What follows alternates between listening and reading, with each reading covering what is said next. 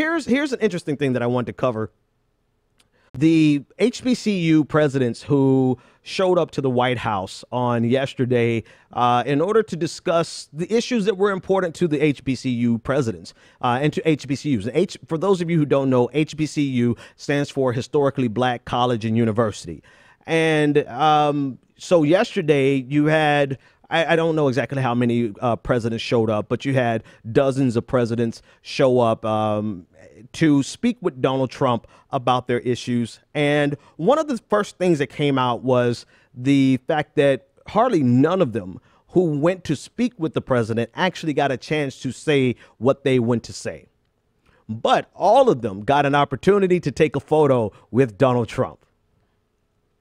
And I don't think that should be surprising to anyone, except for the people who seem to have thought that this was going to be a great opportunity for the HBCUs to be heard like they have never been heard before. Sorry for the radio audience. I did the quote unquote never been heard before. Right. But what ultimately ended up happening in this exchange was really just a photo op for Donald Trump. And everyone is saying that, oh, Donald Trump is getting ready to do so much for HBCUs. I'm waiting to see this executive order.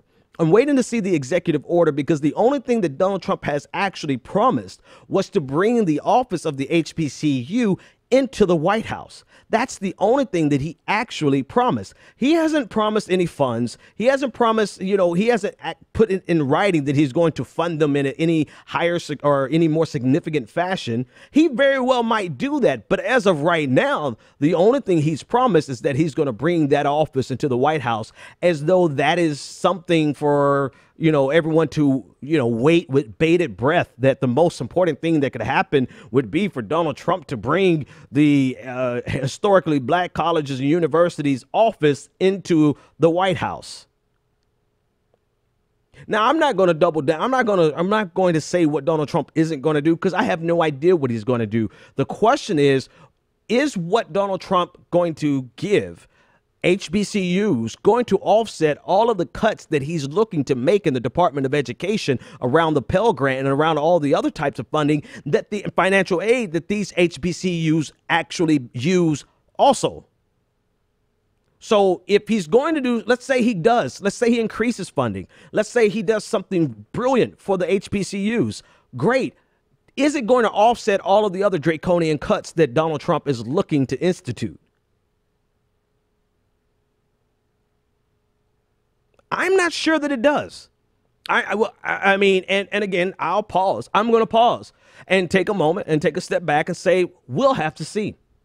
We'll have to see, because there's one thing to make these promises. It's another thing to actually make a promise that actually carries some significant weight to it, or make a promise that benefits a person above and beyond what you're doing behind the back. He's getting ready to gut so many programs that are important to the HBCUs, to every university, and yet everyone is falling heads over heel in love with him because he met with HBCU presidents. I don't know. To me, it would make sense. One, not only is it a matter of whether or not Donald Trump is going to give them enough to offset, which it just doesn't make sense that it could, right? So if he increases the funding there, how much do they depend on Pell Grants? How much do they depend on financial aid? If he gives them a higher endowment or whatever percentage that he's going to give them, it just doesn't seem as though it could cover the cuts that he's getting ready to institute. But I'll give him the benefit of the doubt, and I will wait to see. I mean, because that's all we can do at this point. Let's wait and see if Donald Trump actually does something for black colleges and universities above and beyond simply bringing that office into the White House. Because these presidents are catching hell left and right for this photo op. Because the last thing that you want to do is to be used as a prop to say, hey, Donald Trump isn't racist. Donald Trump is a racist. Look at all these black people surrounding him. Meanwhile, he's not only not helping your school, he's undermining your school. not to mention Betsy DeVos, who I shouldn't even mention because of how ridiculous she is. She's used this as an opportunity to peddle school vouchers,